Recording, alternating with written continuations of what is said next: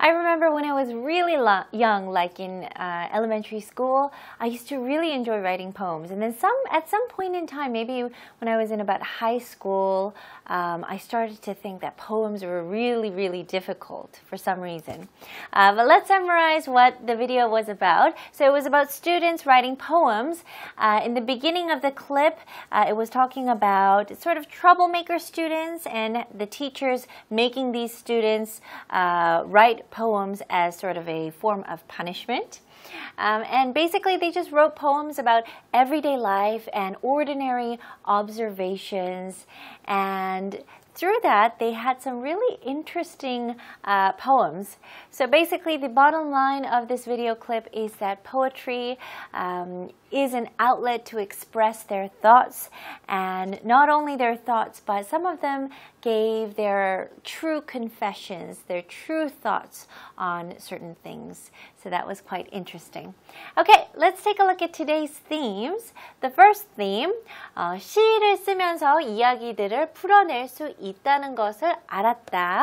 자, 그리고 두 번째 문장은요, 우리들은 생각이 없는 것이 아니라 말할 기회가 없었다는 걸 깨달았습니다. 자, 이 두 문장을 영어로 바꿔보겠습니다. 일단 복화부터 시작해 보겠습니다. 자, 첫 번째 표현은 꼭 아셔야 되는 표현이겠죠? 시입니다. 영어로 어떻게 표현할 수 있을까요? 자, poem도 있고요. poetry도 있습니다. 이 poem하고 poetry 차이가 뭘까요? 일단 가장 이제 일상생활에서 시 쓴다, 시 읽는다 할 때는 보통 poem이라고 하지만 poetry는 좀 문학예술로 생각할 때 그때 poetry라고 하고요. 아무래도 poem보다 poetry는 좀 더 집합적으로 시를 표현을 합니다. 그래서 그렇게 생각을 하시면 돼요. So both ways. 시집은 book of poetry라고 하셔도 되고요. book of poems라고 할 수도 있습니다. 문법적으로 그리고 살짝 다르기도 해요. 일단 a poem 그리고 복수 형태로 poems라고 할 수 있는데요. poetry는 a poetry라고는 할 수 없습니다. 시집은 collection of poems라고도 하셔도 돼요. To have a collection of stamps, have a collection of music. 여기서도 collection of poems. 시인은 poet, poet. Do any of you dream of becoming a poet? 자, 그럼 다시 한번 시인은 poem 혹은 poetry라고 표현할 수 있습니다. Okay, let's take a look at the second expression, 기회. 기회는 opportunity라고 하셔도 되지만 여기서는 chance라고 할게요. Chance. Okay, let's take a look at some expressions with the word chance. The first one, chance of success. Chance of success. 성공할 기회. Do you think I have a chance of success with this business? Chance of a lifetime. 일생일대의 기회. Meeting her was the chance of a lifetime. Or going on that trip was a chance of a lifetime. Chance in a lifetime라고도 하셔도 돼요. 말할 기회는 chance to speak. Okay? So you can put your hand up for a chance to speak. Or you can tell someone, hey, can you give me a chance to speak? Perhaps you guys are going through an argument and the person keeps on talking and you can say, hey, can you give me a chance to speak? 나 좀 말할 기회 좀 줄래? 이럴 때 chance to speak. 누군가에게 기회를 줄 때 give someone a chance라고 합니다. Give someone a chance. You can give someone a chance to speak. Okay? You can give someone a chance to give a presentation. 여러 가지 표현으로 이거를 사용할 수 있습니다. 자, 그러면 chance. 기회입니다. 꼭 기억하세요. 자, 첫 번째 팀 보겠습니다. 시를 쓰면서 이야기들을 풀어낼 수 있다는 것을 알았다. 자, 이거를 영작하기 좀 쉽게 주어를 넣어서 우리는 시를 쓰면서 이야기들을 풀어낼 수 있다는 것을 알았다. 이렇게 영작을 해보겠습니다. 자, 그러면 주어부터 써야 되겠죠? 우리는 we 알았다이지만 배웠다라는 의미도 되죠. 그래서 learned, okay? And you want to put it in the past tense, okay? Learned, learnt라고 하는 나라들도 있습니다. Learned or learnt. 시를 쓰면서 이야기들을 풀어낼 수 있다는 것. 그래서 we learned, 그 다음에 that절이 들어갑니다. That, 또 다시 우리를 얘기를 해야 돼요. We could tell stories through 뭐를 통해서요? Writing poems. 시를 쓰면서, okay? 시를 쓰면서 writing poems라고 이렇게 표현을 했는데요.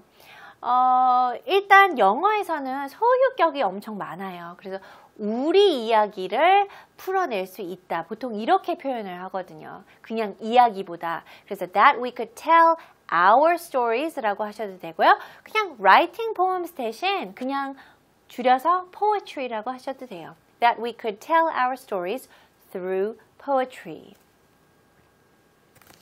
Okay, so 우리는 시를 쓰면서 이야기들을 풀어낼 수 있다는 것을 알았다. 자, 우리는 알았다. We learned. 뭐를 알았어요?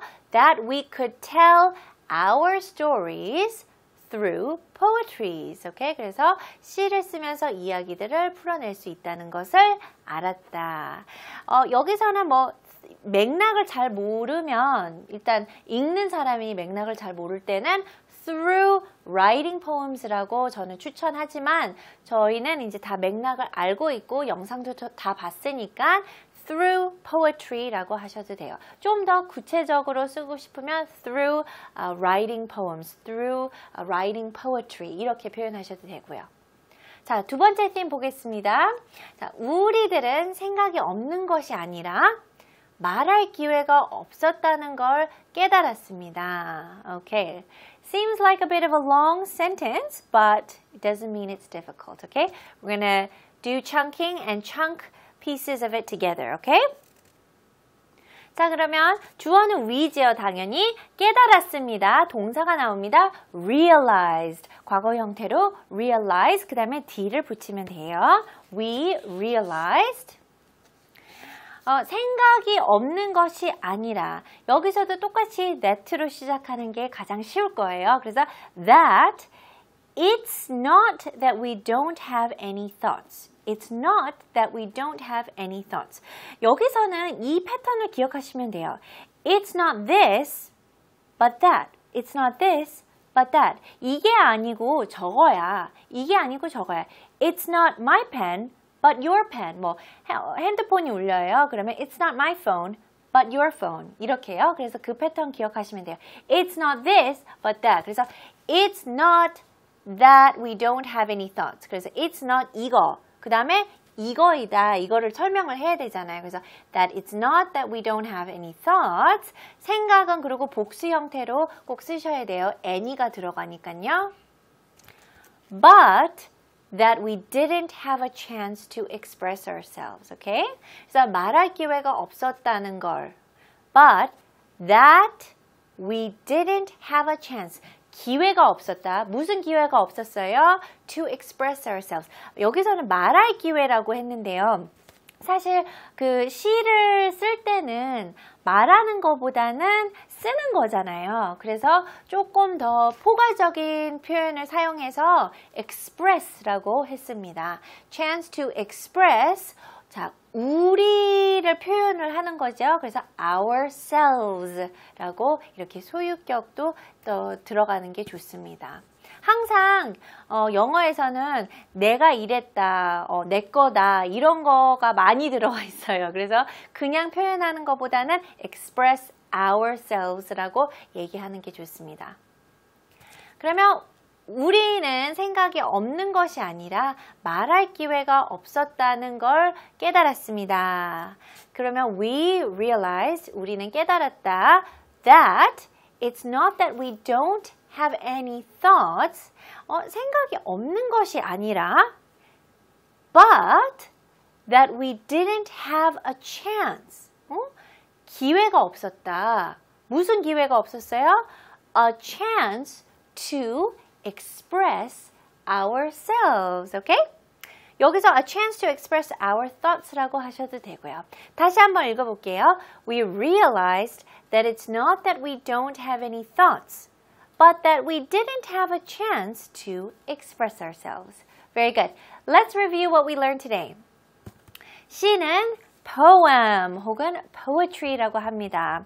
하지만 poetry는 좀 문학예술, 시를 뜻하는 거고요. 좀 더 집합적으로 생각하시면 됩니다. 그리고 기회는 chance, opportunity도 있지만 chance라는 표현 많이 한번 연습해 보세요. 그리고 chance가 아니고요. 발음은 이름절로 chance, chance. Give me a chance. Give me a chance to speak.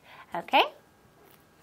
Let's take a look at the two themes that we reviewed. The first one, we learned that we could tell our stories through poetry. 여기서는 poetry라고 하셔도 되고 poem이라고 하셔도 돼요.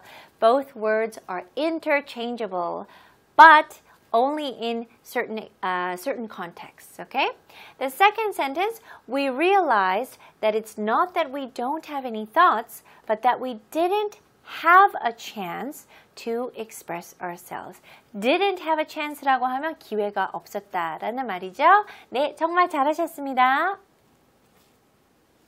Alright, before we wrap things up, I have a few questions for you to think about in English. The first is, if you were to write a poem, what would you write about? Actually, I think this is a really good exercise to do in English because I think it's a really good exercise to do in English. And remember, the poem doesn't have to be a difficult one. It can be just your observations of everyday life, okay? My second question to you is, how do you express yourself on a daily basis? So I think this video was meant to be an inspiration to all of us. It doesn't mean that we all have to write poems from now on, but we can express ourselves in different ways. How about you? How do you express yourself? Do you write a journal? Do you talk to a friend over the phone? Do you maybe write a letter to your parents?